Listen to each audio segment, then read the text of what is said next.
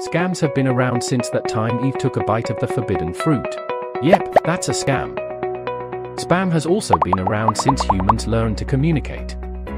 In this episode, we take a look at the difference between scam and spam, because in the context of cybersecurity, we can't afford to be gullible. A scam is a crime that is typically done by tricking someone into giving their money or sensitive information. Scams have been targeting the digitally vulnerable ones. A spam, on the other hand, is a promotion of a product that is sent in bulk to people through unsolicited marketing. A spam can be annoying, but it does come from a legit intention of promoting a product or a service. How do you know that it's a spam? Check for ADV prefix in emails and texts. Spam messages usually have an unsubscribe option for emails. For text messages, recipients are given a contact number to contact if they want to unsubscribe.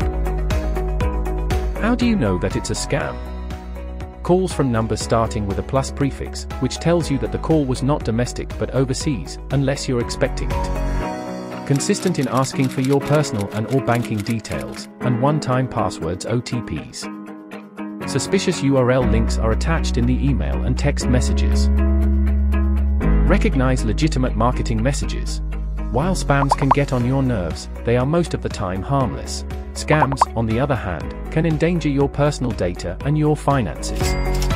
Exercise proper cybersecurity hygiene. The first step is to properly understand the concepts. And that's the difference between scams and spams.